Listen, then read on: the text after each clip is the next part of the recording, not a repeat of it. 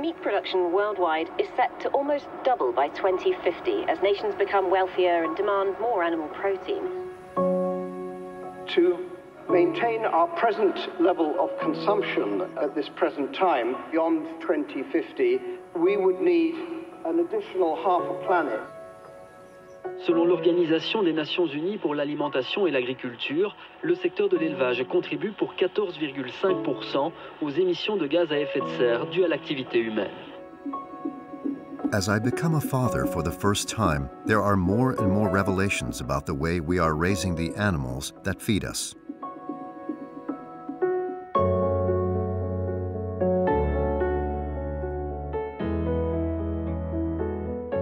A major new study from the World Health Organization has revealed that eating processed meat can cause cancer.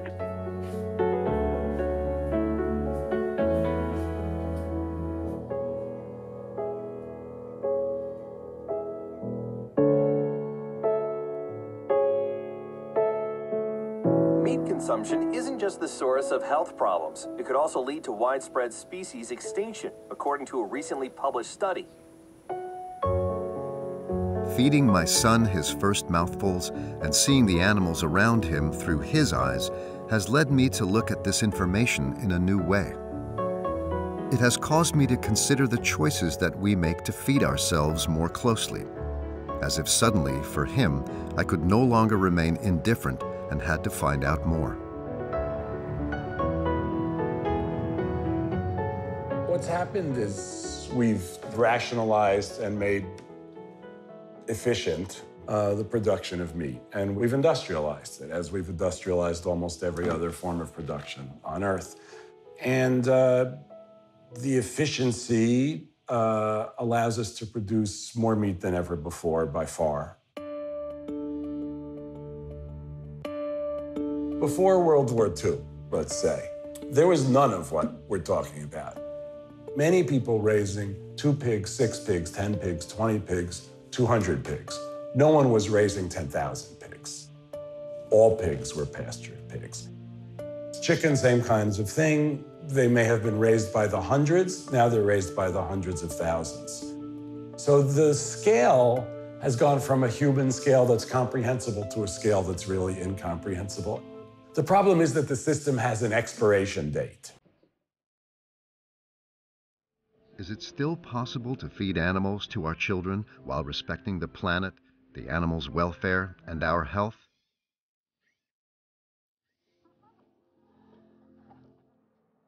I'm not an animal rights activist. I'm a journalist. The best way to answer this question is to go out into the field. Traveling all over the world, I'm going to meet with men and women who are inventing innovative ways of raising animals that respect man, nature, and animals.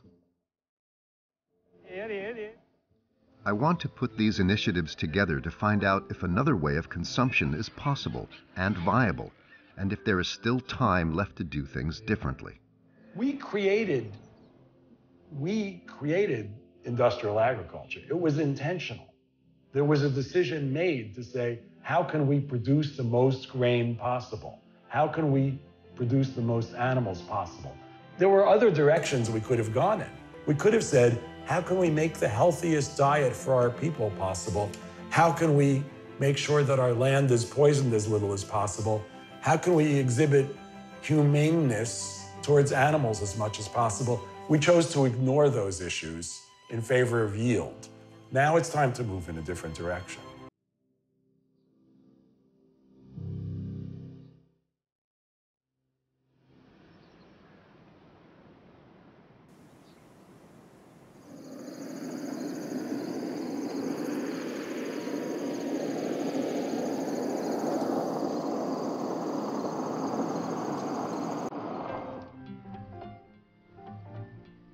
I heard about a man in the plains of the American Midwest who decided to challenge the dominant industrial model.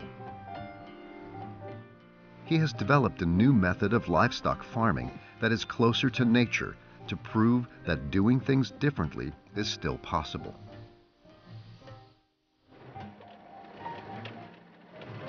I'm Jude Becker, and my farm has been operated by me since I returned from university in 1999. And the farm is certified organic. I began this system with only 6 sows, and today we have 150. And we are producing more than 2,000 pigs per year. My farm could be considered the opposite system from the industrial philosophy. Our philosophy is based on allowing the pigs to express their natural instincts, because this promotes animal welfare, and I think it promotes health of the animals. If we are very quiet, I will show you a litter of piglets which was born during the night.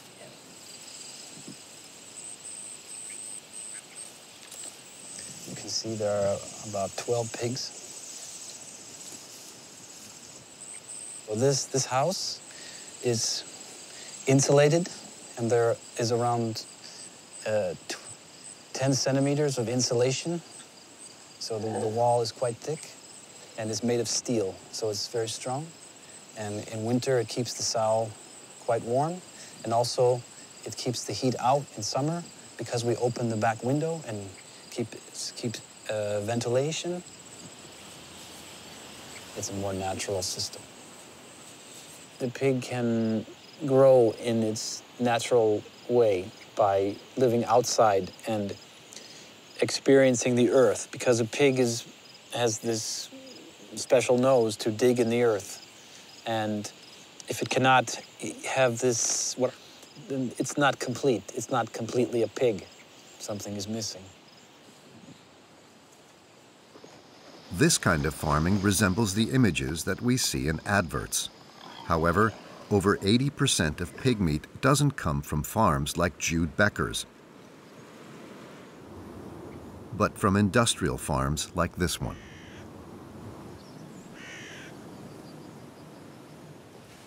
Here, everything happens inside the buildings. Donc là, on va arriver dans une salle de maternité, une salle de mise bas. Donc voilà, vous allez pouvoir voir les petits porcelets. Elles sont inséminées le même jour, presque toutes. Enfin, forcément qu'elles mettent bas le même jour aussi, quoi.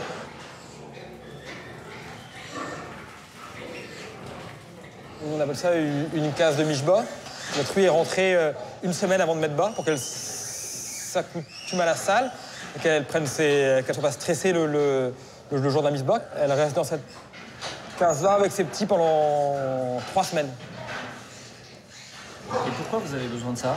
En fait, elles sont bloquées parce que une truie, ça n'a pas forcément l'instinct très maternel. Ça aurait tendance à écraser ses porcelets. Une truie, 80% de son temps, ça s'est allongé. Hein. Donc, en fait, qu'elle ait de la place. Et là, elles peuvent se retourner? Non. Non, non. Les systèmes industriels de production animale, ils visent à produire de la matière animale. Quand vous êtes dans un système porcin, le but, c'est pas d'élever des cochons, c'est de produire du porc. Pas des porcs, pas des cochons, du porc, de la matière animale porcine. Une porcherie, déjà, c'est un lieu fermé, une zone fermée dans laquelle il y a des bâtiments fermés, dans lequel il y a des boxes fermées. Donc c'est un emboîtement de lieux fermés dans lequel, in fine, se trouvent des truies, des cochons. Il n'y a pas de la nature là-dedans. Le but, c'est que les animaux produisent le plus possible, le plus vite possible. Ils sont sur leur case en béton, là, ou sur caillebotier, ils ne bougent pas. Ils n'ont rien à faire, ils mangent. Ils mangent, ils mangent, ils mangent, ils grossissent, ils grossissent. Et en 5 mois et demi, ils passent d'1 kilo à plus de 100 kilos. On imagine toujours des cochons en train de gambader à l'extérieur. Là, c'est quand même assez restreint, quoi. Oui, c'est sûr, oui. Mais aujourd'hui, beaucoup de la production est faite comme ça. Et les animaux sont quand même relativement en forme. Là, on voit qu'ils viennent vers nous, ils courent, qu'ils s'amusent. Je sais pas si dehors, ils seraient forcément beaucoup plus heureux.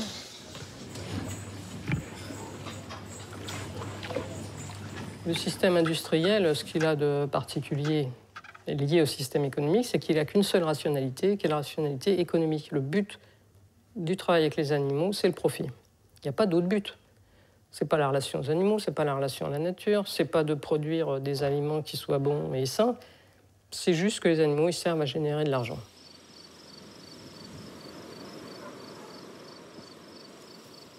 So here you don't use gestation cages? No, we don't need any kind of a crate or cage. It's not necessary in this system.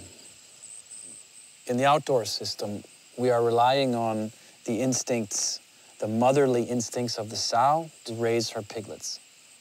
And so we don't spend too many hours here every day.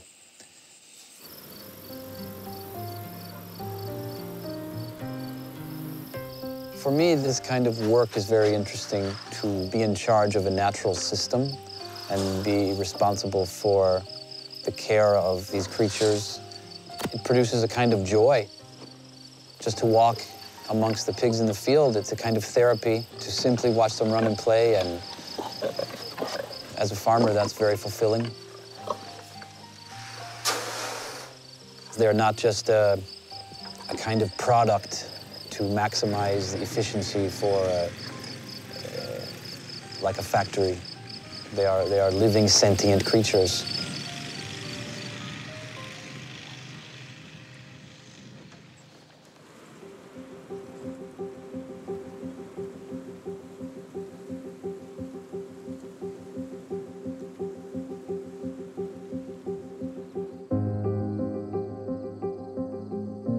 Farming that takes into account the animals' well-being and frees them from their cages is indeed possible. But is it economically viable on a larger scale? Industrial production has radically reduced food prices. In the 1950s, European households spent an average of 45% of their budget on food. Today, it is just around 15%.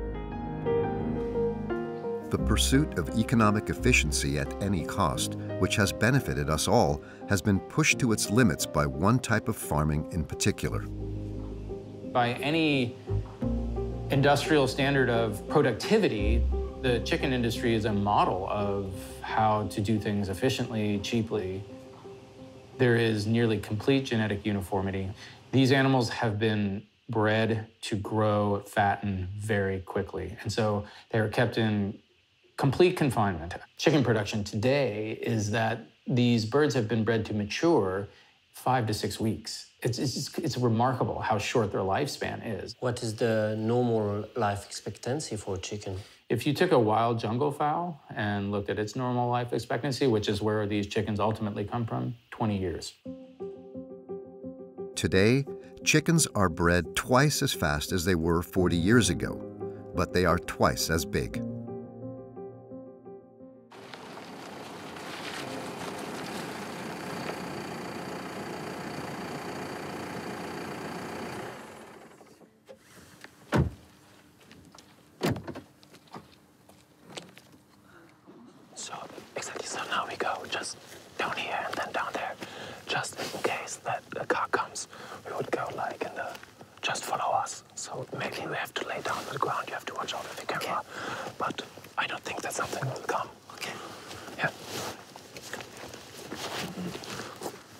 Industrial chicken farms no longer allow cameras in, so the only way to film them is at night, covertly. I go along with Christian Adam and 2 of his friends, German activists who are against industrial farming. The farm is about 200 meters away in front of us. It's a chicken farm for about, at all, 120,000 chickens. So there are 3 halls of 40,000 chickens. Oh, it's huge now. It's not really. Actually, it's a normal farm. So the chickens are always hungry because of the breeding, in a way that they are always hungry, that they eat and eat and eat so they can grow very, very fast. And that means lots of problems for the animals. And this is something that happens in every farm. And now you can smell it. Yeah. Exactly when we go in, just very You move very slowly. Okay. Okay. Yeah.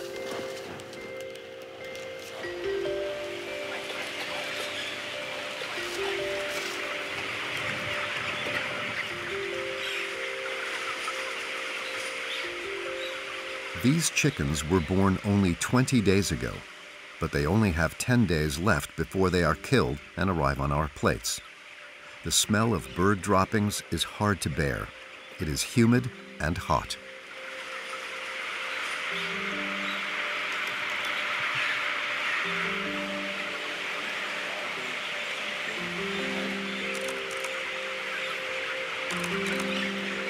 This is what the industry never wants to talk about. From this point, I already see 10 dead animals. They're lying about the living ones, and actually that is pretty much.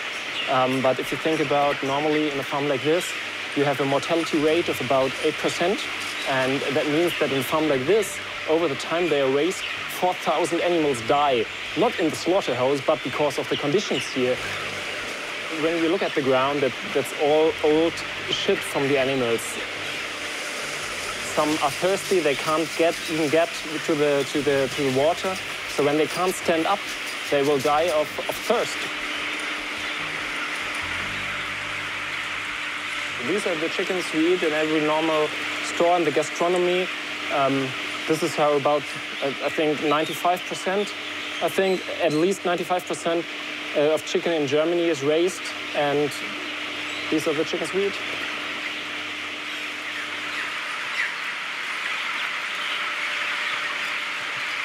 We're here at midnight, around midnight, and the whole hall is full of light. It's that the animals do eat all the time, because everything is here to make them grow as fast as they can. And this is one part of it. They should not sleep because they should eat. And that's why the halls are lit up all the night long.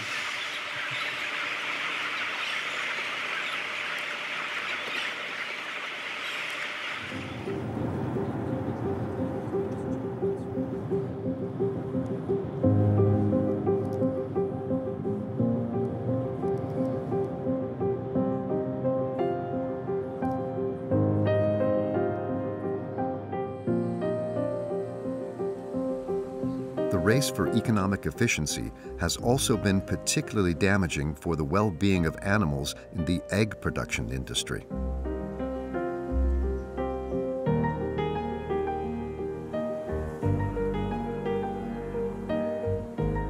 The majority of the eggs we eat come from battery farms like this one.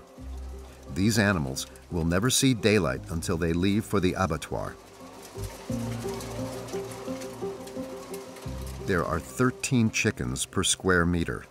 Everything is done to minimize the cost of production.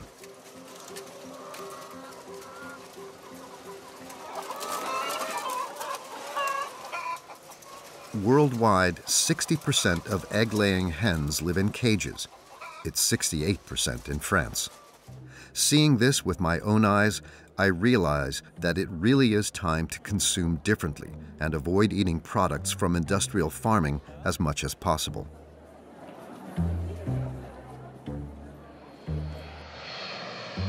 But are the alternative methods realistic? Can animal welfare be respected without causing an excessive increase in production costs?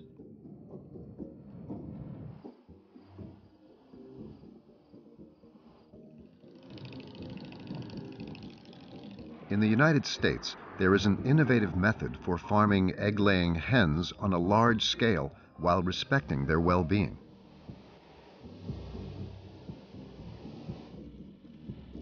I have a meeting with the Brunquels. They have created Egg Innovation, one of the biggest initiatives for free-range hens in the world. Every day, 1 million eggs are packaged in their factory, 3,000 per second. They have a turnover of more than 50 million euros per year.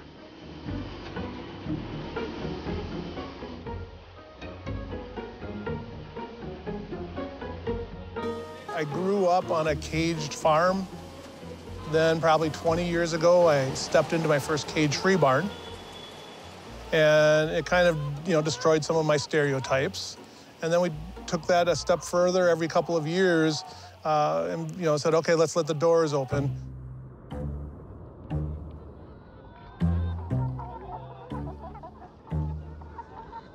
When we saw the improvement of the birds' health, their welfare, it was just hard to say that this was incorrect.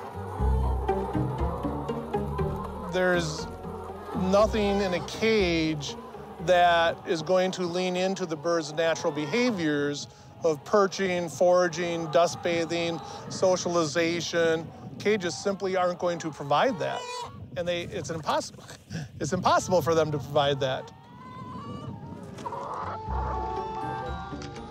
John Brunquell freed the hens from their cages and gave them access to the open air. But he hasn't given up mass production.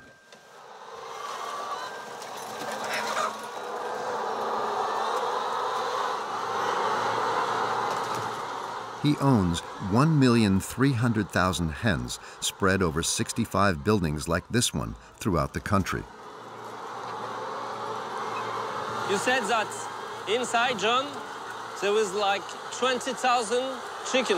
Yes. And is it a normal size for you? Yes. So this barn is 24,000 square feet. Everything is measured. So there's 1.2 square feet per bird inside. There's 22 square feet of pasture. There's 6 inches of perch space. Can they be really happy because they are so much in the same place? So a really good indication of happiness is if you walked into a cage barn, you would see a lot of anxiety. Even in a cage-free barn, they would typically run away. The fact that I can walk up to the birds and they stay and they're curious, and the fact that I can do that, that is a sign of happiness. That tells you how calm they are. They're not afraid of people because they've been allowed to engage in natural behavior. So they have the room to move around. This is a choice they're making. If they want to, they can go outside. Nothing's stopping them. Okay, she's not running away. Hey, you. Birds don't like to be petted. They like to be stroked underneath their chin.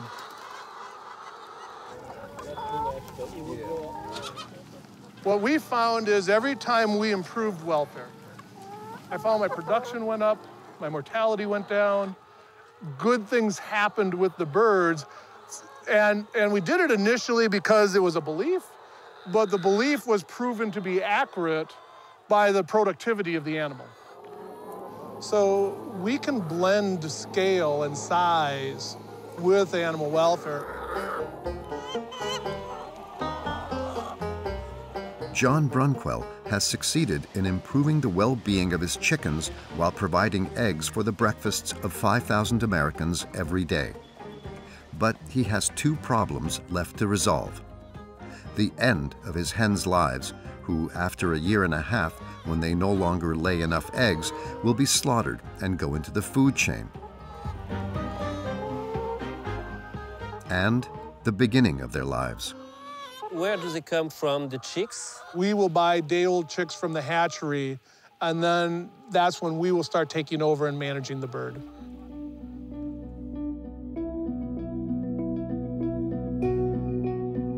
And this is actually a kind of link in the supply chain that is rarely talked about. Hatcheries, of course, you don't know whether you're getting a male or a female upon hatching, and they employ very highly skilled individuals called chicken sexers. It's very hard to tell. It's very hard to pick up a chick and tell if it's a male or a female. And what these chicken sexers do, of course, if it's a hen, they will put it in the keep, box, and if it's a male, they will, usually these males are thrown into a grinder or into a bag where they suffocate, or in some cases they will just gas a bunch of the male chickens. Hatchery might produce in a day 50,000 chickens, half of them, so yeah, 10, 20,000 a day being killed.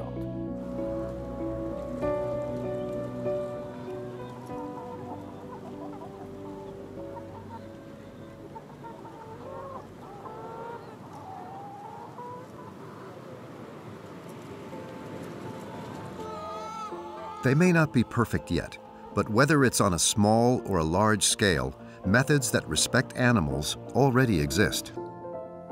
But respecting animals is not the only thing we should take into account when feeding our children.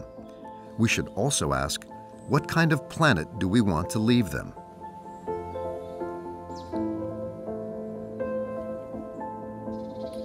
With 7.5 billion people on Earth, meat and fish consumption is excessive and has become a serious problem. To produce the animals that we eat today, we are damaging the world they will grow up in tomorrow. I mean, the numbers are pretty clear if you want to just begin with greenhouse gas emissions. Industrial agriculture, industrial animal agriculture is responsible for at least 18% of all greenhouse gas emissions. And that's a kind of remarkable chunk of responsibility for just one industry in the global economy.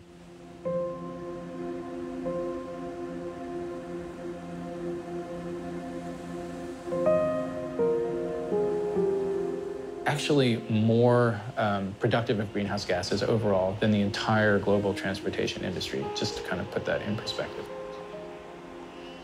To face the rising consumption of meat, we have chosen to produce more animals more intensively.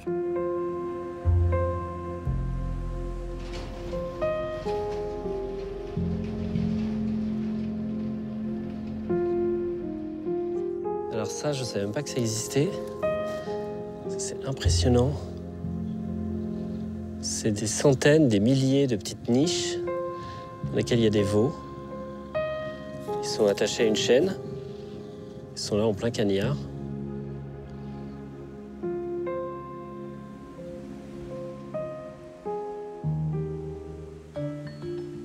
To fatten up the billions of animals as quickly as possible and to increase their yield, we grow more and more genetically modified grain. To plant them, we destroy forests, which increases global warming and destroys biodiversity. The quantity of water required for these crops, like corn or soy, exhausts the groundwater. And the huge quantities of pesticides and chemical fertilizers that we apply destroy the soil and endangers our health.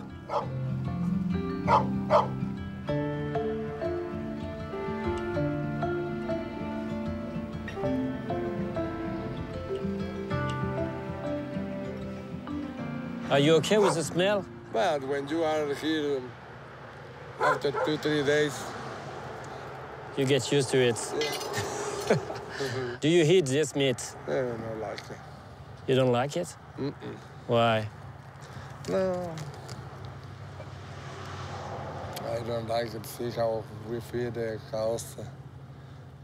You don't? Chemicals to feed. Oh, too much chemicals. Every day they die about 10 heads every day. Really? Yeah, sometimes more.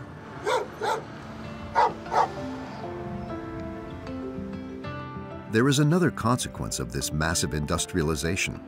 To distribute the grain all around the world, they are loaded onto huge petrol-guzzling ships that cross the oceans, further impacting global warming.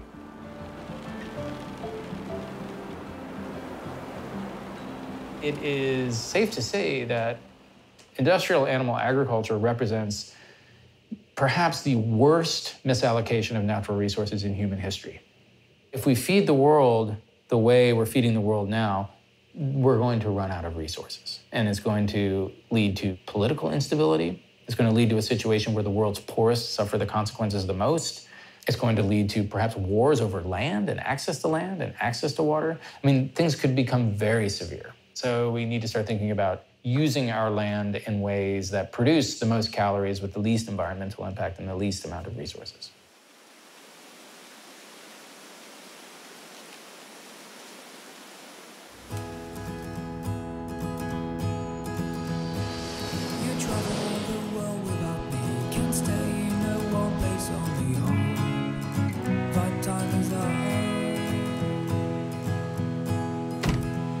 A new generation of farmers have decided not to follow this dominant system and try to reinvent farming methods to feed the world differently.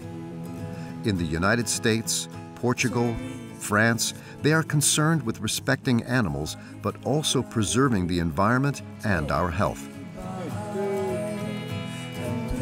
Oh, il y a du poil qui brille là. Oh, tiens, un beau veau. Mon métier, c'est surtout un métier de passionné, passion de la terre. Après, bien évidemment, de l'élevage, mais de la terre en général, du respect de cette planète et de la capacité qu'on a de pouvoir vivre avec cette terre.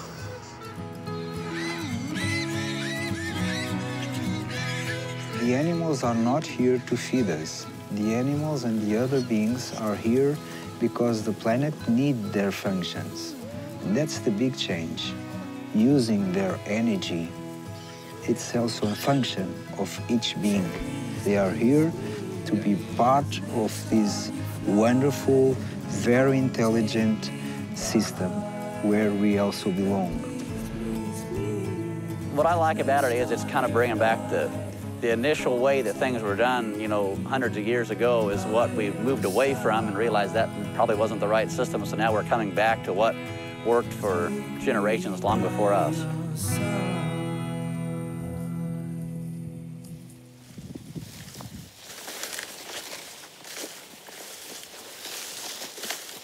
So what these cattle are eating, there's several different varieties out here. You've got some cabbages, kales, there's millets, and there's vetch, which would be a very high protein. You also have clovers, which would be another very high protein crop. This is a very high energy crop that they're grazing. So these cattle are gaining, could be 2 pounds a day just on this. There's nothing brought to them. In the very conservative American Midwest, John Wood and his son Johnny are pioneers of a new method which emerged some years ago. To feed their cows, they decided to turn their back on intensive farming and completely avoid grain. Their cattle only eat the grass that's in the field. When the cattle are moved daily, they can eat. It's their choice. The feed is, they come to the feed's not brought to them, which would be different than the conventional model. They're eating what they're designed to eat so that the consumer can eat what they're designed to eat.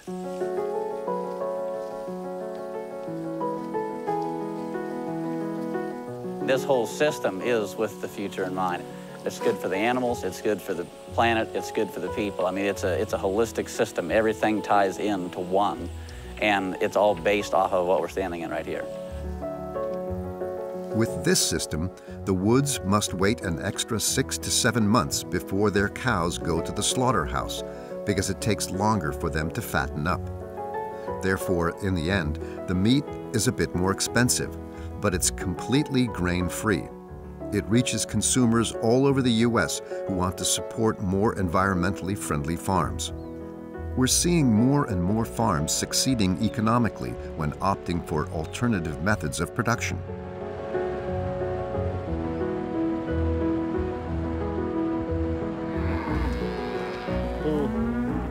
Oh, pitchounette, hey. Je suis Jacques Abatouch, je suis éleveur de vaches, d'élevage bovin, je suis producteur de veaux. Ce type d'élevage est respectueux de l'environnement parce qu'on nourrit les vaches en autonomie complète. C'est-à-dire qu'aujourd'hui, on n'achète rien à l'extérieur. Tout est produit sur la ferme. Donc on est en circuit fermé, complètement. Effectivement, c'est quand même quelque chose de ce qui paraît être le bon sens paysan. C'est vraiment la base, normalement, de l'élevage. C'est-à-dire qu'on produit en fonction de ce qu'on est capable de produire. C'est-à-dire qu'on produit les bêtes qu'on est capable de nourrir. Hein. Aujourd'hui, c'est quand même une fierté, une sécurité aussi. Je ne suis pas dépendant de l'extérieur. Ou s'il y a une crise, quelle qu'elle soit, de production, de tourteaux de soja OGM d'Amérique du Sud, mais ça ne sera pas un problème pour nous. He grows the grass himself next to the pastures. And to supplement the food for his calves, he grows his own grain. A few hectares of barley a year suffice. This system is very far from intensive agriculture, but he is not concerned with the profit margin, just with satisfying the demand. His meat is a bit more expensive, but his farming method makes it a product that is very desirable for restaurant owners.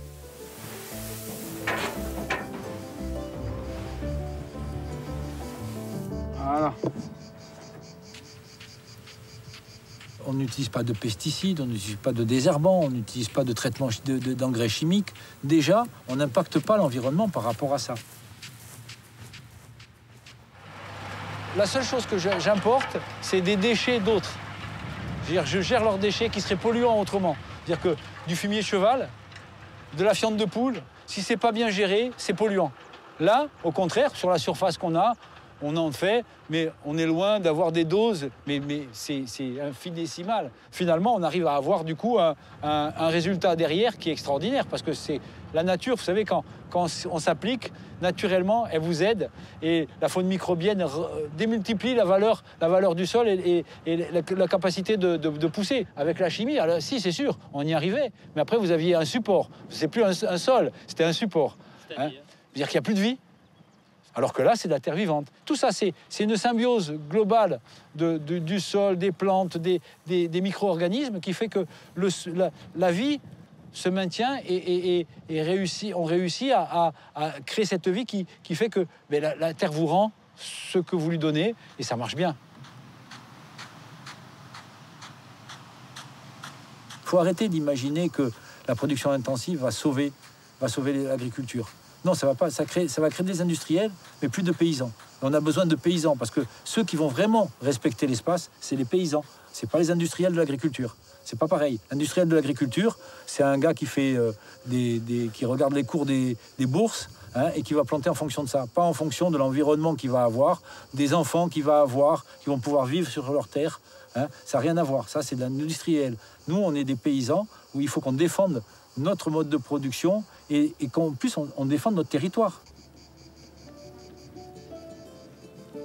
Jacques Abatucci has proven that farming animals sustainably is possible. But there is another method that goes even further: agroforestry. This allows farming that usually contributes to global warming to become a weapon against it.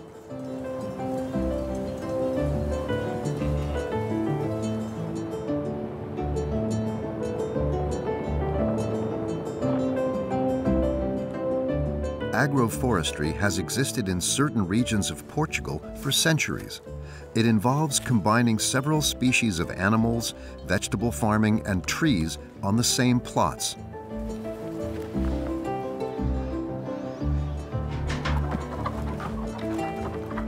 One hour outside of Lisbon, a farmer has brought this system up to date by putting agronomic knowledge and modern technology together.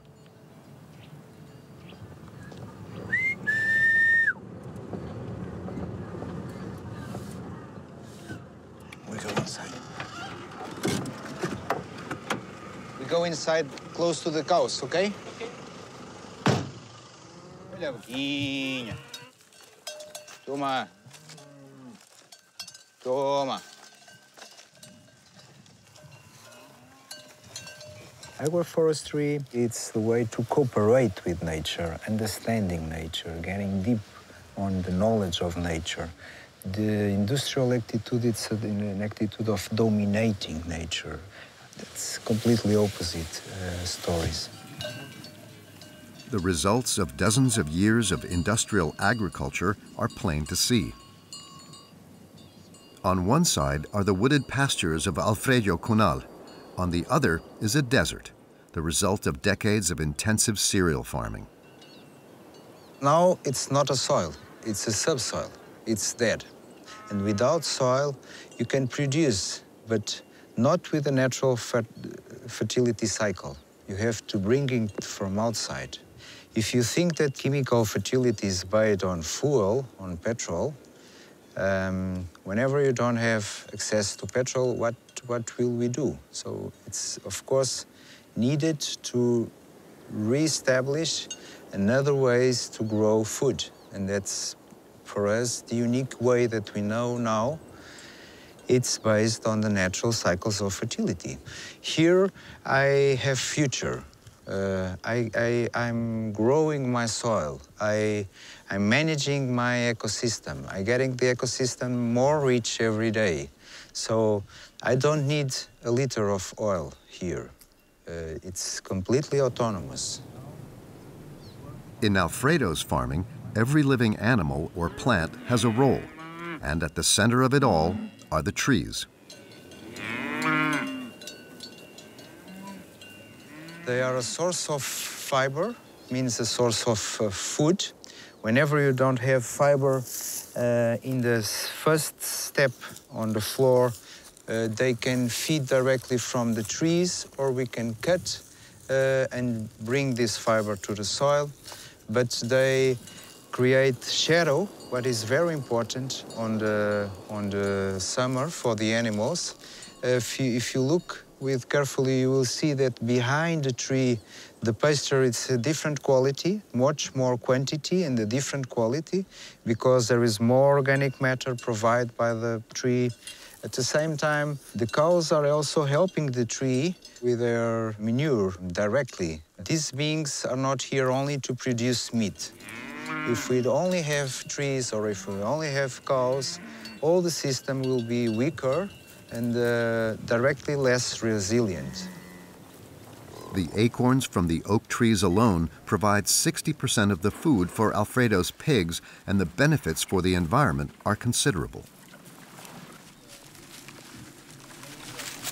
If you imagine in terms of energy efficiency, you imagine the efficiency of having a tree producing and pumping food during 300-400 years, completely adapted, no fertilizer, no machinery. And now think the other system to feed pigs, that it's based on cereals. Every year you have to move the soil. Every year you have to use a lot of fossil fuels to produce cereals to feed the pigs. The energetic efficiency, it's completely different. Here, it's just wait and eat. Industrial agriculture releases a lot of carbon. Here, it's the opposite. With this system and with this structure of agroforestry, we trap a lot of carbon, more than 1 ton per hectare per year.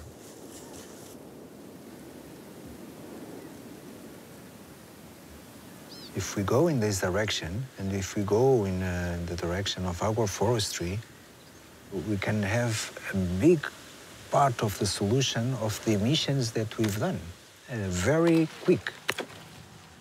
That's the great part of the story. It's not a problem that we do mistakes. The problem is that we are not conscious about that and we don't correct it.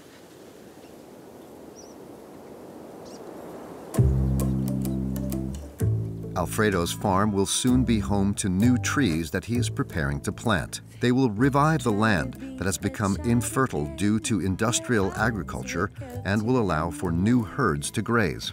You can find beauty in the rain and hear it like a laugh and hear it like a laugh. On a larger scale, introducing agroforestry in France and Europe could allow us to meet the goals for reducing greenhouse gases. But can we feed the planet with such farms and their more limited outputs? Can we really do without industrialization?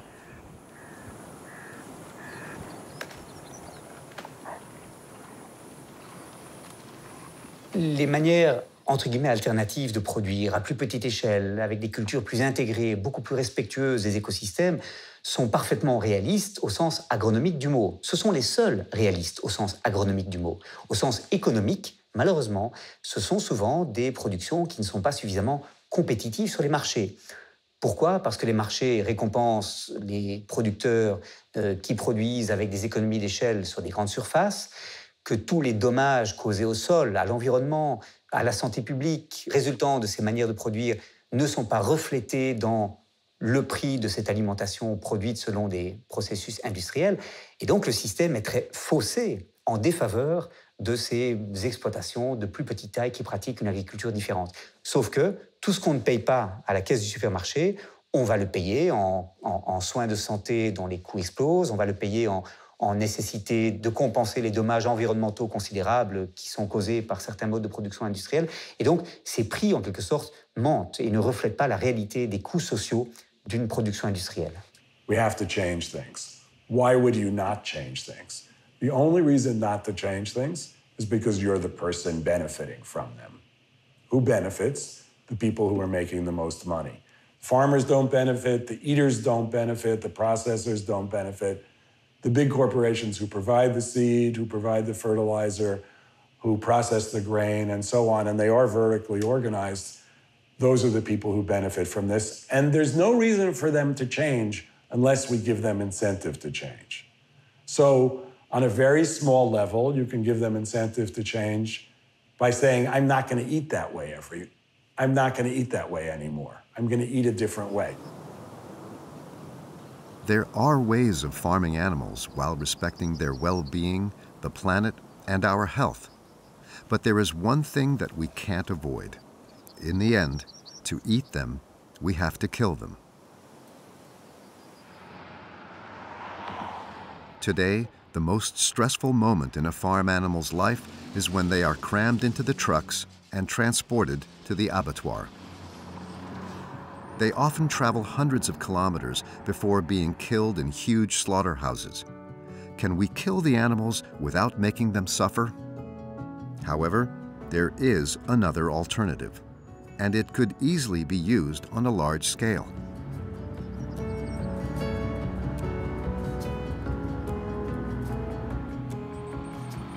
The mobile slaughtery is moving some weeks 800 kilometers. We are going from one farm to another every day. Sometimes there are small roads and we have to go very, very slowly. But we managed so far.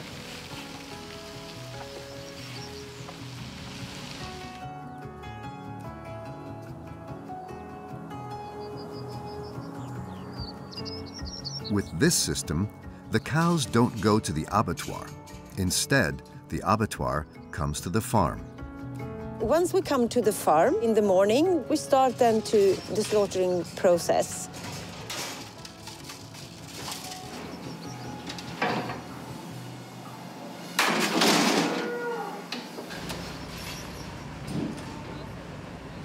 Inside the slaughtery, it's like an ordinary slaughtery, but in a minimized area. And also the veterinary is inside to inspect everything, so everything is okay for food safety. It's important that the animals are at their farm because it's their usual environment. They know everything about the smell, the sounds, all the other cows, individuals are there, and also the farmer is there who takes care of them every day. And that's just normal. It's better for the animals because they don't have to be loaded onto a transport, mixed with other animals they have never met before. And animals get very stressed when they meet new individuals. So they start to fight with each other. And when they are in a new place, their last 24 hours will be a nightmare for them. And I really wanted to change that. You seem to take care of the welfare of the animals, and at the same time, at the end, you kill them and you bring them death. How do you live with that? Yeah, of course it's a difficult part. But if you accept to eat meat, then you have to realize that we are killing the animals. Of course, I respect the people who don't eat meat because they don't want to kill the animals. But I think it's okay if you really care about how they are bred when they are alive.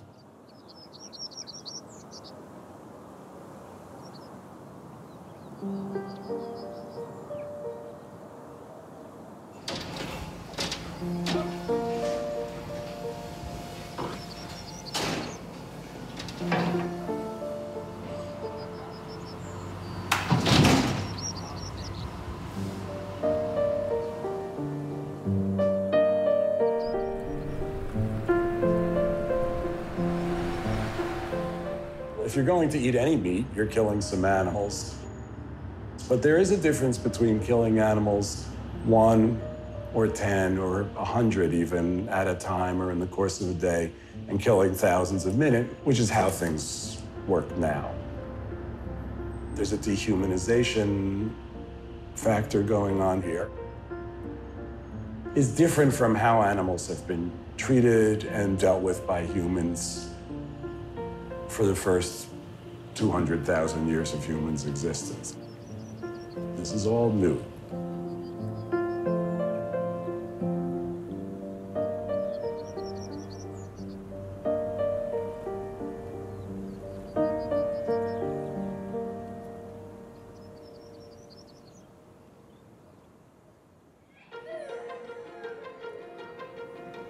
So, should we stop eating animals?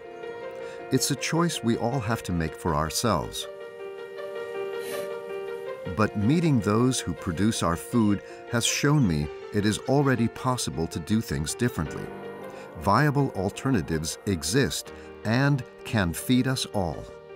It also shows that we can move things along at our own level.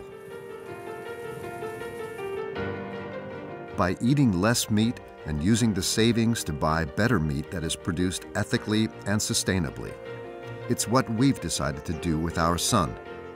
The scandal of industrial farming is one that we can all act on now without waiting for public decision-making. Part of the solution right here in our hands. Quand on est là, on se rend compte que c'est encore possible, qu'on est à un moment limite de changement de la planète et qu'on peut réussir à la préserver. Il faut le faire.